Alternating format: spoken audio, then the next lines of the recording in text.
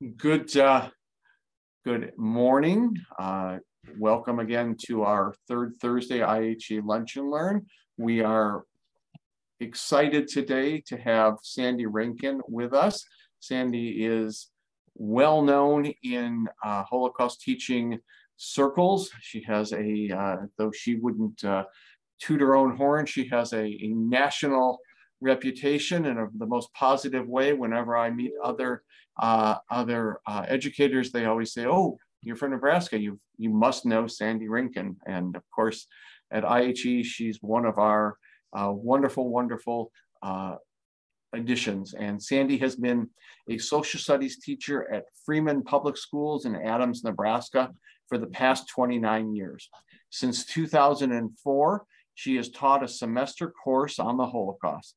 She is a United States Holocaust Memorial Museum Teacher Fellow, class of 2006, a Conference for Holocaust Education Center's Museum Teachers Fellow, and a mentor teacher for the Holocaust Museum's Teacher Fellow program. In 2014, she was chosen to attend, and I will mispronounce the last name here, the Olga Lengel Institute for Holocaust Studies and Human Rights, and joined their teacher education network. She also is one of the founding members of the Nebraska Holocaust Educators Consortium. When she's not in the classroom, Sandy enjoys traveling, running, and spending time with her new granddaughter. We welcome her today. Her topic, the relevance of a Holocaust educator and how I became one. Welcome, Sandy, and we're turn it over to you. Well, thank you so much for those very kind words, Scott, and for that introduction. And thank you for having me here today. I'm going to go ahead and share my screen here with you. Hopefully, there we go. There, hopefully you can see my screen now. But I feel very privileged to be here today to talk to you about my journey as a Holocaust educator and some of the programs that I've been involved in, as well as why Holocaust education is still relevant today. One of the things that's become very relevant to me is how much, or very evident to me, is how much Holocaust education has evolved. Just like most people my age probably didn't have a lot of Holocaust education in their formal schooling. My only Holocaust education happened when I was in 8th grade, and the teacher rolls in the VCR with the television on top and puts in a video. It was a very graphic video about the liberation of the camps, and turns on the lights and says that was the Holocaust and sent us out the doors. And the same with college as well. None of my coursework in college dealt with the Holocaust. When I started teaching in 1993, my textbook might have had maybe a sentence or two about the Holocaust. Within our World War II unit, I do teach 8th through 12th grade American history and government. And there might be just a little bit about the Holocaust. And now we have a whole lesson on the Holocaust. So that's improved and changed a little bit. In 2002, I received a flyer in my mailbox at school about the Belfer National Conference that was going to be put on by the United States Holocaust Memorial Museum. This conference is still ongoing today. If any of you are interested, I would highly encourage you to register for it. Registration will open in January, and the conference itself will take place in late June. But this is really where my journey into Holocaust education began. It's gone through many changes, and with the pandemic, it went to an online format using the HUVA app. But the morning is kind of pre-recorded videos with museum staff, and then the staff and museum teacher fellows will answer questions and give resources. And then the afternoon is when you have live Zoom sessions with Holocaust historians. And the last part of that session will be with a museum teacher fellow, where they will explain how to incorporate the information the Holocaust historian just shared with you, how to incorporate that into your classroom, and what resources and lesson plans the museum might have to help you. But I remember when I went to Belfer in 2002, I was extremely overwhelmed with my lack of knowledge, but very thankful that the museum staff met me where I was in my Holocaust journey. They really encouraged me. It was my first opportunity to meet with a Holocaust survivor, and it really helped me to understand how important this history was and why I wanted to bring it back to my students.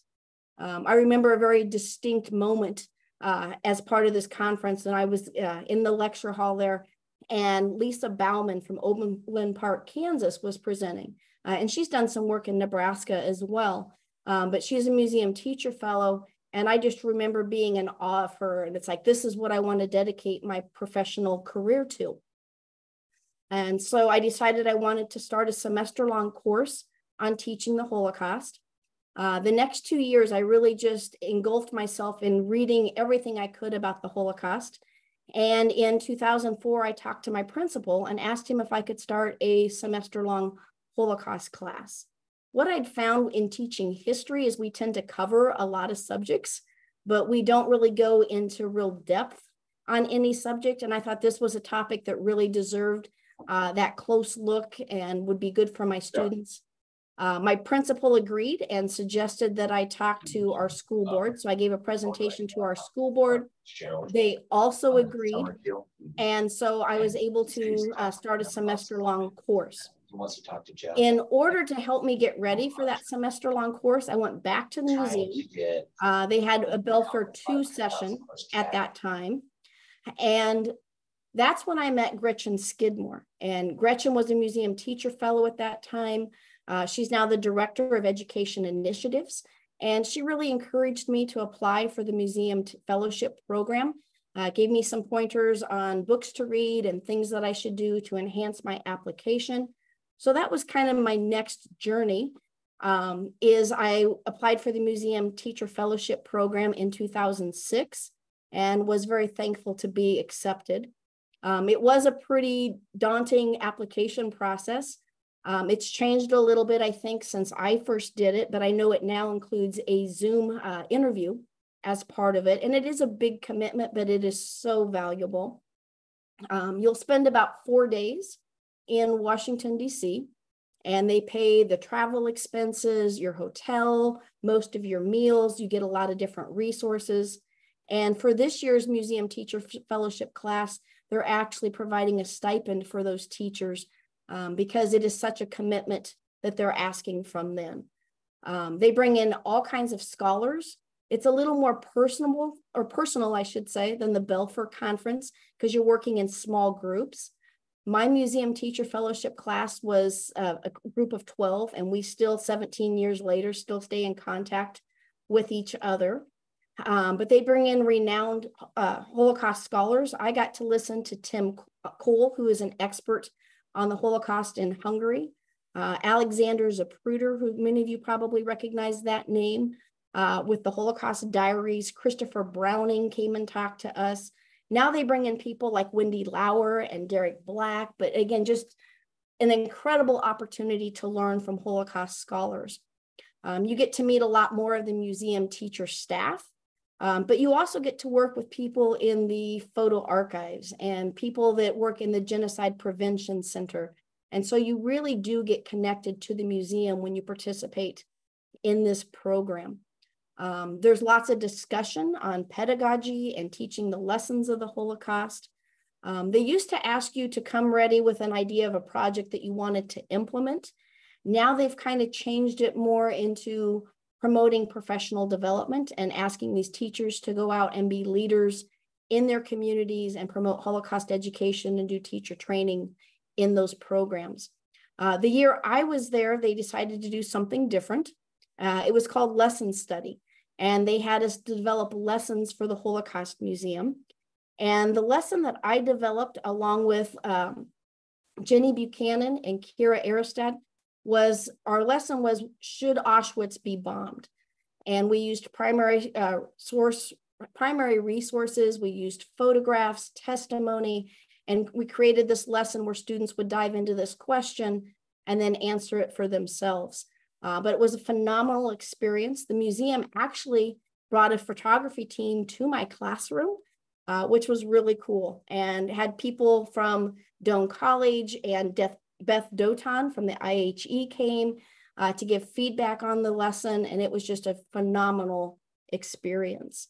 And once you do your first week of Holocaust training with the museum, there's sessions throughout the year that you work with them, and then you return for a follow-up workshop that's a 3-day workshop.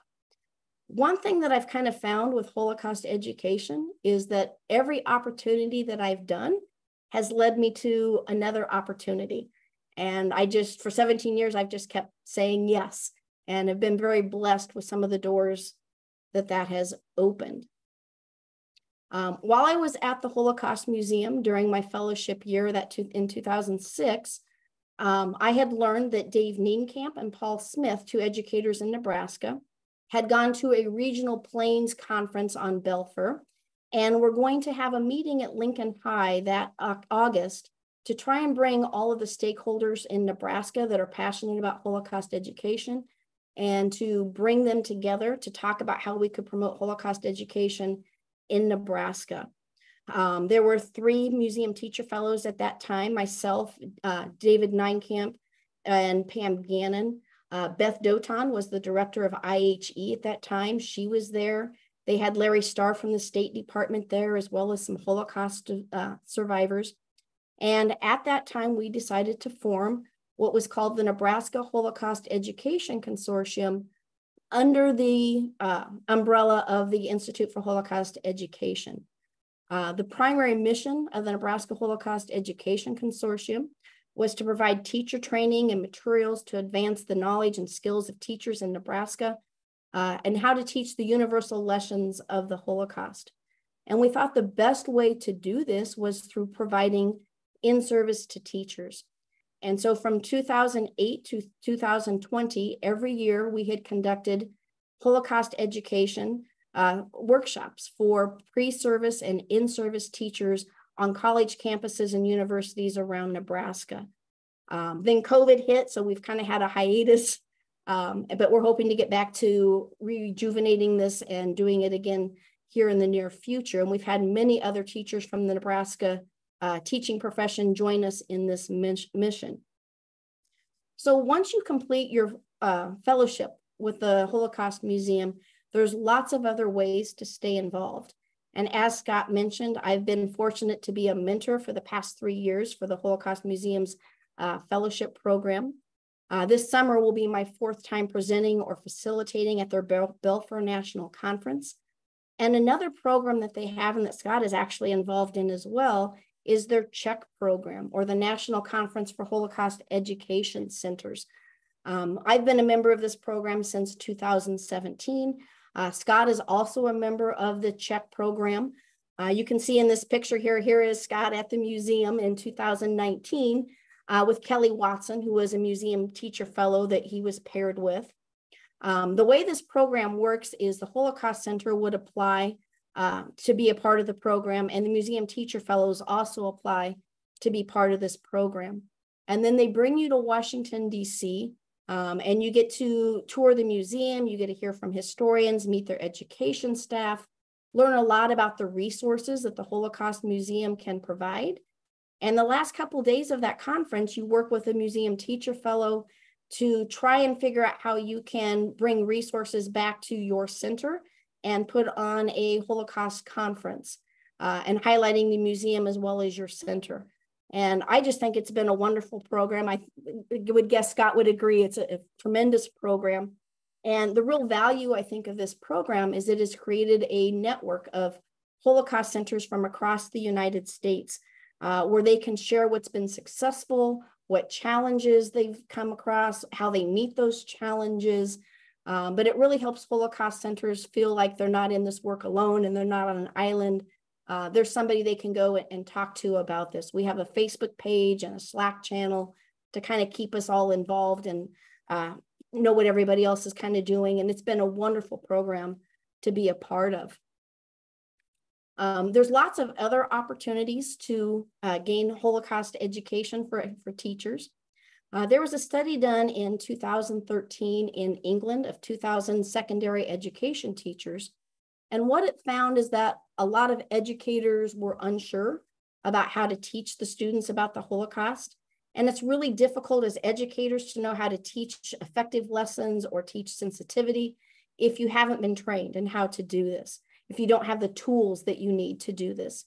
The other thing the study found is that a lot of teachers, when they did teach about the Holocaust, not having these tools, that a lot of times they were teaching the Holocaust from perpetrator-oriented narratives. They were discussing the actions of the Nazis rather than as the victims of the violence that they were talking about. As I said, every opportunity has led me to another opportunity.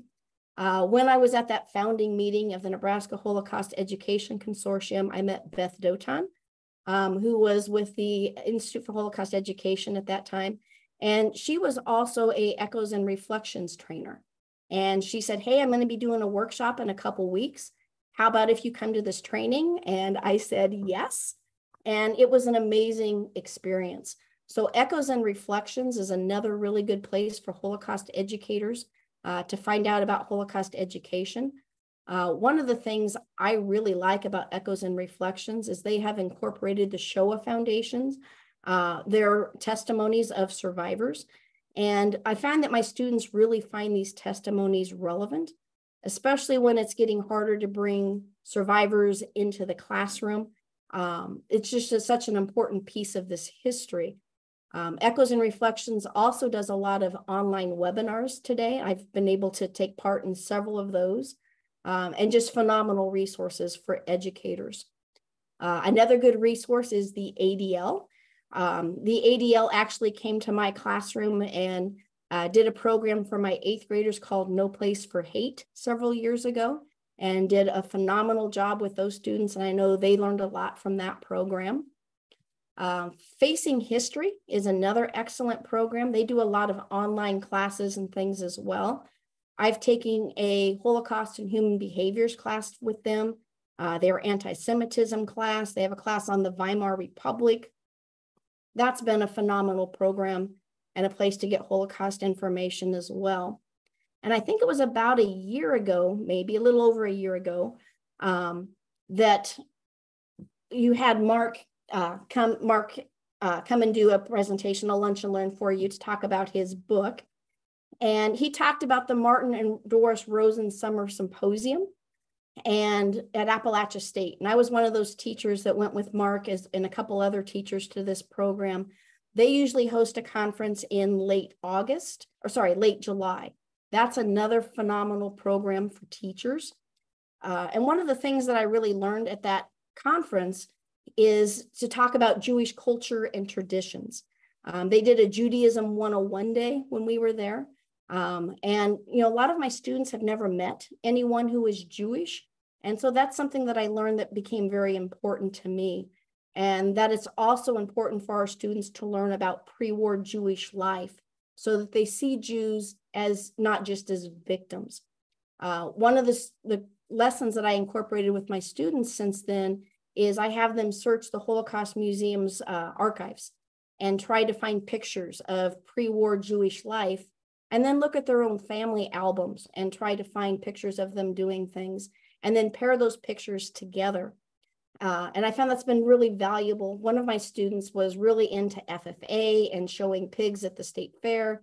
And she had a picture of her showing her pigs at the state fair. And in the archive, she actually found a young Jewish girl with her pigs and, paired those together. It helps us to make those connections, to know that Jewish people were real people who had, they felt about their lives the same way that we feel about our lives.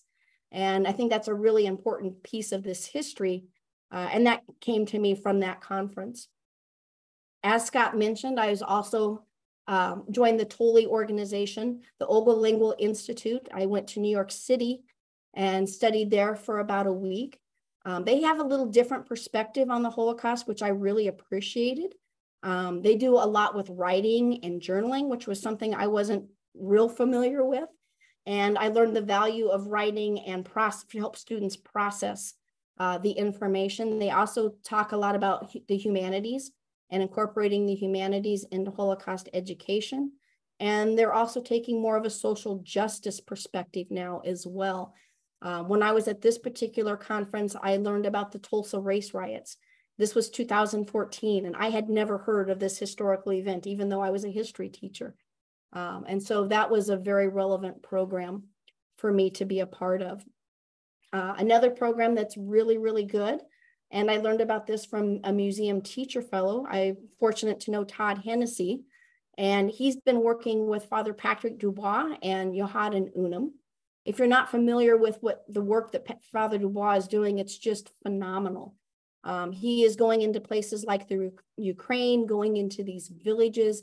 He's interviewing people who were there at the time of the Holocaust, asking them about what they saw, what happened there. He's, can you show me where this happened? Can you take me to the mass grave? And documenting this history, and has created this website called In Evidence. And this map just has all kinds of little dots on it, and each one of those is a place where the Holocaust took place.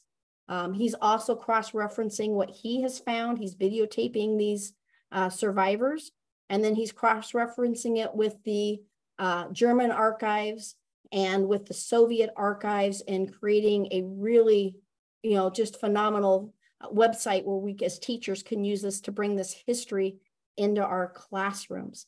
So again, there's lots of opportunities out there for teachers, lots of programs to help you teach this history in a very sensitive and responsible way.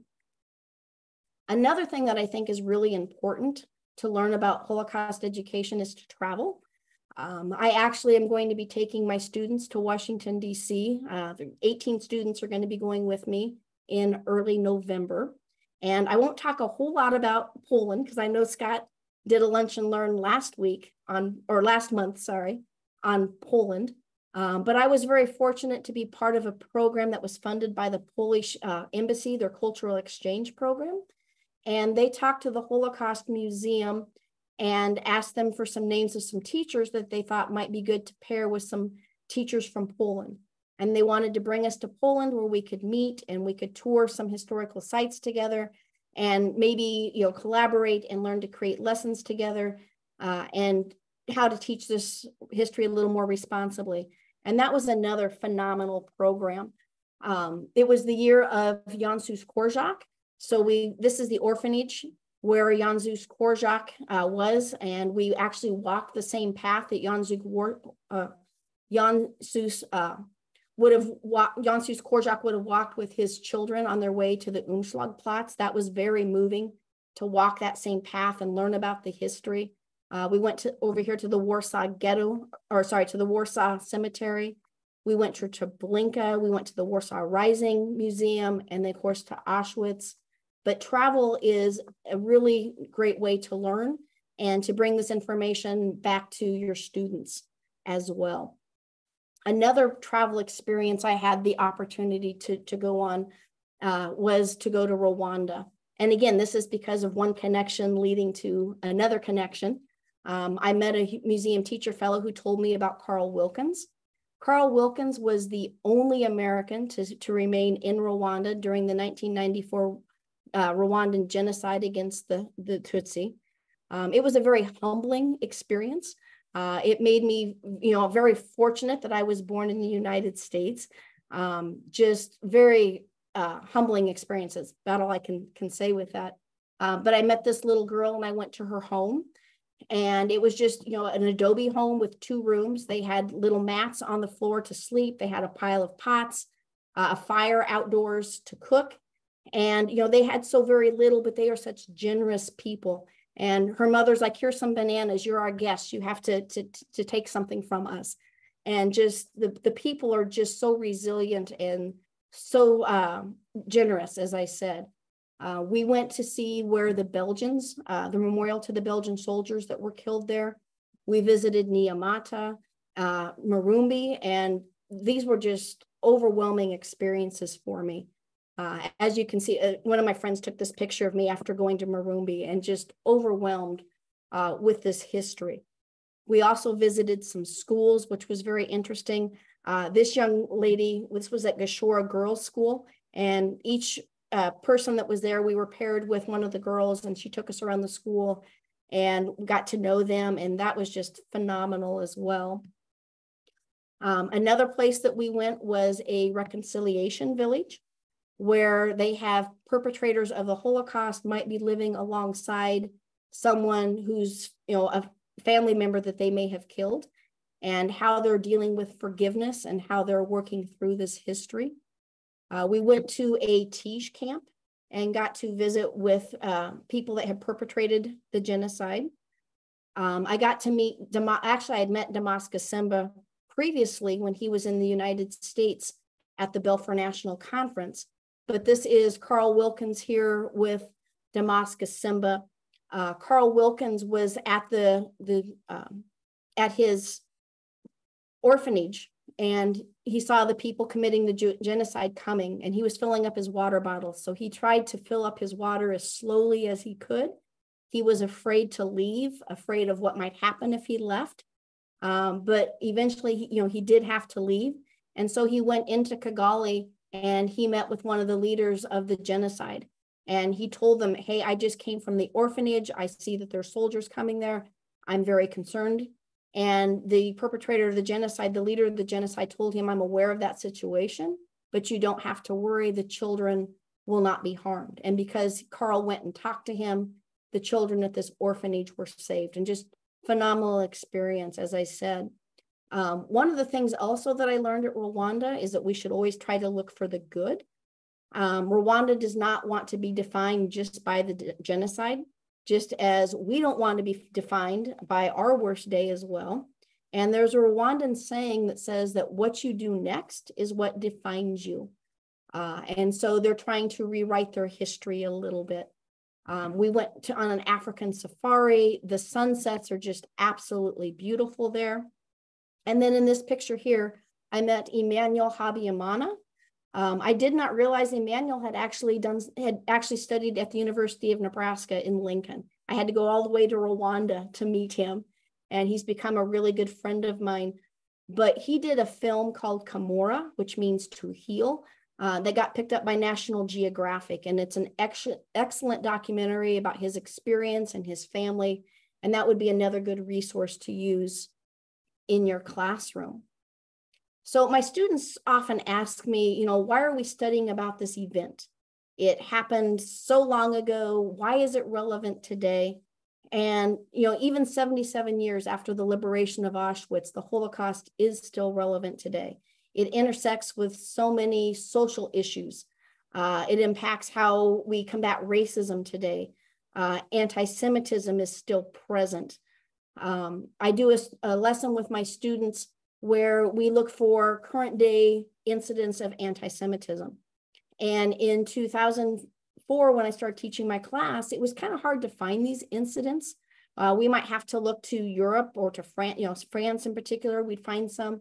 But this year when I did this with my students, it was like 3 minutes on the internet, and the kids had all kinds of incidences of how anti-Semitism is still around today. Mark Twain is often quoted as saying, history doesn't repeat itself, but it often rhymes.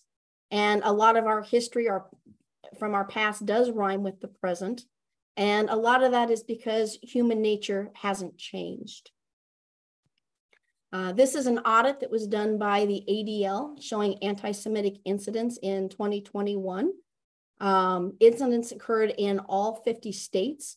And it's been a 34% increase in anti-Semitism since 2020. And it's the highest number on record since the ADL began tracking anti-Semitism in 1979. And so this does show why this history is still relevant today. We still have events like Charlottesville. We still have events like the Tree of Life Synagogue. And so again, it's very relevant to our students. Another thing that we're seeing is a rise in Holocaust denial. This picture was actually taken from one of Seattle's largest synagogues. And here in this, you can see the S's are dollar signs. Again, showing a lot of that anti-Semitism still relevant today. Some of those old stereotypes about Jews still relevant today. Holocaust denial is that, saying the Holocaust never happened, or maybe it was completely made up to benefit Jews and to benefit Israel. Another thing that we're seeing, besides the rise in threats for Jewish community centers and cemeteries across the country, we're also seeing a big rise in Holocaust distortion. Holocaust distortion is a way of attacking the Holocaust memory. It's chipping away at the facts minimizing the numbers, things like it wasn't really 6 million people, or maybe minimizing the role that Nazis played, their collaborators played. And it's using imagery and language associated with the Holocaust for political, ideological, or even commercial purposes unrelated to this history. And when we saw COVID, we saw a lot more of this. A lot of equating, COVID to the Holocaust, and wearing a mask is like the Nazis. And again, that's just very disturbing to see some of this. One of the things I think is really important is that we teach students about this. One of the lessons I did in my classroom recently, and I did this with seniors. I don't think I would do this with, younger students, definitely. But it's a lesson that comes from the Holocaust Museum, and it's analyzing memes. And so we looked at Holocaust memes, and some of them are just absolutely atrocious.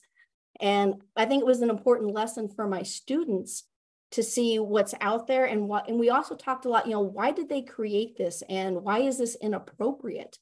I think that if we don't teach students this history, we risk people not having enough historical context to understand why this is wrong, why you shouldn't be doing the Nazi salute and making jokes about it, or why you shouldn't be taking selfies at places of memory. We owe it to the survivors to teach our students that they can do better and they must do better. One of the things also I'm very thankful about is to be a teacher in Nebraska. I know that there are a lot of states where you cannot talk about slavery and you can't talk about Holocaust history. And I'm not going to read this all to you. You can see that there. But our standards in language arts and in history have been written very broadly. And you can bring Holocaust education into your classrooms because of the way they have written these standards. You can choose which texts that you want to read, what topics you want to research and have students write on. It's the same way with the social studies standards. I teach American history, so these are some of the American history standards, using multiple perspectives, teaching about different cultures and ethnic groups, talking about events from perspectives of marginalized or underrepresented groups. And I think it's important for our students to realize that if you had a different experience, you might have a different perspective on this history. And that's written right in our history standards right here. And the other thing I really like, this is straight from the history standards. They said, for example, talking about religious, racial, ethnic groups, immigrants, you can talk about the refugee crisis. You can talk about how we didn't bring immigrants into the United States after Kristallnacht, it's all right there in our standards. And again, it's here too. It's using oral histories and written documents, using the inquiry process to answer historical questions. You can ask students to, why the Jews, or how did the Holocaust happen, and have them do research on these things. And you're backed up by the Nebraska standards, which is really good to have. As you know, the Never Again Act was signed in May of 2020. This act actually provides $10 million of funding to the Holocaust Museum over the next 5 years to talk about and to improve Holocaust education. They've hired 2 new staff members to help with this. And they've also been working a lot with their Czech partners and people like Scott on, how to get resources into classrooms, how to make sure classrooms have classroom sets of Knight and Anne Frank. And so that's been really good for Holocaust education. And then Nebraska in April of 2022, 40-1, so pretty overwhelmingly, passed Nebraska State Mandate LB 888. Which mandates Holocaust education for teachers in Nebraska. And so I know there's a group of teachers working on this. I know the IHE is working on this, about how we can provide resources to help teachers meet this Nebraska state mandate for Holocaust education. And then, of course, the U.S. and the Holocaust film is coming out on Sunday. Scott and I were very privileged to be on a Zoom call with Ken Burns just the other day. But this will be airing on Sunday night, and it's 3 segments. They're 2 hours each. It will air Sunday. And as Scott and I were talking before the program, they will not be airing the second episode on Monday night because of in respect to the Queen and her funeral being that day. And so the second episode will air on Tuesday night and the third episode on Wednesday night on PBS. And Ken Burns has said that he will not work on a more important film. He's been working on this for 7 years. And this, I have to explain a little bit about this photograph over here. I was at the Holocaust Museum in 2018, and I was sitting there waiting for early access, and I'm looking around, and all of a sudden, here comes Ken Burns. And I grab my phone, I'm trying to figure out how to get this is the picture I got. By the time I finally got my phone out and ready to go, Ken Burns and Gretchen Skidmore were already behind the memorial, but I had to share that photo. I did get to see him kind of in person when he was at the Holocaust Museum. But I think this history, this film's going to be phenomenal. It's going to allow us to think about our past and the wrongdoing in our past, and how to make sure that we can prevent it, that it doesn't happen again. We can ask ourselves questions like who we are as a country, who we are as individuals, and to stop and think about how we can do better. Even though the United States did accept more refugees than any other country in the world, there's things we probably could have done different. We could have yelled louder. We could have publicized more. We could have tried to make the world more outraged about this, but allows us to stop and think a little bit. So the next thing, I've got a really short 30-second clip about the documentary that Ken Burns is doing that I think that you guys will enjoy here.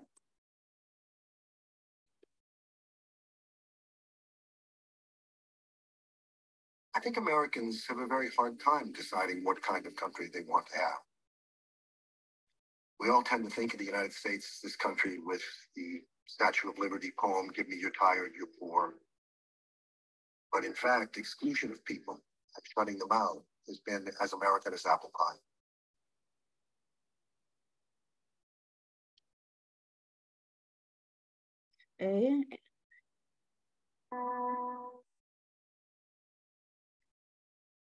Sorry here, technical difficulty.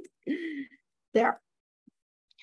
By facing our history, students examine a lot of the pivotal moments. They learn about choices made in the past that have shaped our present. Our students come to understand that history is not inevitable, that people make choices and choices make history. And we owe it to the 11 million people that were murdered, among those 6 million Jews who were murdered during the Holocaust, to teach this history and to tell their stories. And as Ken Burns says, as human beings, let's not get there again. So thank you very much for having me here today. And I'm happy to answer questions if there's questions. Yes, there will be in a second. If I could just ask if you would just stop sharing your screen. Okay, sure. Oh, go back into the. There should be. Yep. I just, there we go. Sorry. Great, thank you. We did have one question. First of all, the name of the movie that you mentioned about Rwanda. Can you just give that name again? Sure, it's Komora, Komora, Komora, and to heal is the, and I think you can find that on YouTube. And we had a question about, have you taken any of your classes? I don't recall to our exhibit and program that we have at the SAC Museum. Have you been able to take part in that? I have not. I've been to there, but I've not taken my students yet. That's a really good suggestion. I should bring them to the SAC Museum because that's a wonderful exhibit. I'd be happy to talk to you about that offline. Steve Weiss suggested that. You said what you do next. So as far as your quote there, and actually, there's so much out there. I'm very grateful. Actually, one of the things that came from COVID is that Belfer now for the third summer was done digitally as opposed to having to be there, and actually the thousands more teachers got to participate as a result of it. But what's next for you? Well, I've been kind of playing and toying around with the idea of going to Yad Vashem and going to a workshop there and learning more about the Holocaust in Israel. So that's kind of on my bucket list. Well, that's where a lot of my training comes from, and I'd be happy to to put you in touch. I know you know people there too, but their seminars also are absolutely wonderful and very insightful. Dana, please go ahead. Yes, partially my big question was answered by the Nebraska standards, but I was wondering, you know, Scott, also when you go in with speakers, do you get pushback about saying that America had a lot of lapses in closing off the immigration? You want to take that first, Sandy, and I'll answer what happens on our end? Okay, sure. I think that a lot of times they do talk about that, but what they kind of tend to blame Roosevelt for that.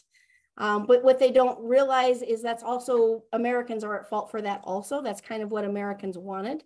At the Holocaust Museum, they have some Gallup polls that they have done, and how after Kristallnacht, even after we knew what was going on, they asked, do Americans, should we let more Jews into America? And it was pretty overwhelming that no, they did not want to allow Jewish people into America. So I think we as people are also have to share some of that responsibility. Yeah, I saw that exhibit and it's also online. Yeah, and right. There was a traveling exhibit at Nebraska Wesleyan last fall. I think the documentary is going to be very interesting to see what questions come out of it, more in the, you know, that us having to face as Americans our own role or lack of role in it. And so the discussion is going to be very interesting. I think for Holocaust educators, always we try to do things without pointing fingers, but providing information and having discussion. And I think that we get a lot further that way, but this topic is one that absolutely needs to be investigated. And I think that we're going, what I was feeling right now, I said this to Sandy, I've said this to other people, what Schindler's List did for Holocaust education in the 90s, I think that this new documentary from Ken Burns is going to do that, open up a whole other area for us to look at, and is going to really increase the want to look at what we did or didn't do or what we should have done. And the other part of it is that there's not just one person or one group to point a finger at. It's universal, including there's articles coming out right now about the Jewish community's response. So there's going to be a lot of I hope very interesting discussions, and that we're going to learn from it, as opposed to be to be pointing fingers and accusing. What do you think, Sandy? No, I think you make a very good point there, Scott, that, you know, we shouldn't be pointing, fingers in this history, and hopefully learning from past mistakes and how we can move forward as a country and as a people and make things better. Any other questions here? Sandy, what is your next, I mean, other than Yad Vashem, I mean, what do you see? Do you see in your classrooms now that as a result of things like Ken Burns and some of the other things coming out, Derek Brown's presentation, do you see the ability to talk about extremism in a different way with in educational systems? I feel very fortunate to do that. In fact, I shared some of Derek Black's story with my students. He is a person that grew up in white nationalism and left the white nationalist movement. In fact, his family did Stormfront, and David Duke was his godfather. And he was actually hired to do all the social media for right around that. And my students found that very interesting. And I don't make connections for them, but my students have been able to make connections as to why this history is still relevant and still ongoing today. Let me ask you a kind of a little bit charged question. We are, as far as educationally, LB 888, we're actually kind of grateful with the way it was phrased, meaning that the general aspect of it, especially because it leads into the standards, but it leaves open teachers' ability to actually develop teaching as opposed to be just giving facts and figures. What do you think about the legislation, the terminology of legislation. I really like that also. It gives a lot, Nebraska is very much a local control kind of state. And so I like the idea that teachers can develop where their strengths are and teach that. The one downside, I think, is if you are an educator that doesn't have a lot of expertise in this area, it could be a little daunting and a little difficult. And that's why I'm thankful for groups like the IHE and places that I know are putting together some resources to help those teachers that might not know where to turn because it is so open. And just so you know, as a group, we look at it absolutely as relation building, that it takes all of us together in order to make this happen, and not to say, oh, well, that's our area to do. That's not our area. So for example, Jane, our new education coordinator, and Sandy and a couple others were meeting the other day, and we've had some ongoing meetings as far as how we're going to address those areas to meet the needs of teachers. And I venture to say in the next month or so, we're going to be hearing a lot more from teachers because of Ken Burns. Steve Weiss, did you have a question? You had your hand up before. Well, I want to first of all thank Sandy for an outstanding presentation. It's very helpful for me. Gave me some additional information I didn't have access to before. A couple other sources that are very useful for current Holocaust education: Classrooms Without Borders. And I don't know if you're aware of FASPA, Fellowships at Auschwitz for the Study of Professional Ethics. Thorsten Wagner is the executive director. They have outstanding online Zoom sessions from a variety of perspectives, well worth participating in. And my last comment, I would echo Debbie Lipstadt that currently Holocaust distortion is a much bigger problem than Holocaust denial. I think Holocaust denial, after her victory at the trial, has largely been put on the back burner, but Holocaust distortion is a very serious and unfortunately exploding problem now. Yeah, I would agree with that my students were just overwhelmed when we looked at what was out there, and it's scary to look at the internet and the things that are out there. Do you think that there's two types of distortion? And what I mean by that is there's the malicious distortion that's done by people who harbor prejudice, anti-Semitism, those types of things. And then I think one of the things that Sandy and I and Jane see that needs to be addressed is that sometimes teachers don't know what they don't know. So meaning that they use materials, fictional materials that distort. They don't maliciously distort the truth, but they distort the truth as to what actually happened. I'll give the example of, and every Holocaust educator has had this happen. Somebody will say, oh, in my class, I use the boy in the striped pajamas. And the boy in the striped pajamas is a fictional story that was turned into a movie of factually never could have happened and never would have happened. And I've had discussions with teachers, and they're very proud that they use it. And then we have to have a discussion of, here are some sources you could use, and then why we would hope that they in the future would use those sources as opposed to the other. Have you found that at all in as a museum fellow, and you're reaching out into other communities? I would say that that's very true. And teachers don't do that intentionally, as you mentioned. They just don't know better. And, just like my teacher that showed me this very graphic video, I think at the time, he just didn't know better. And I think we run into that a lot, which is why Holocaust education for teachers is so important. It's interesting what you also said when you opened with about why you went into the study and your experiences as a person who was born and raised Jewish.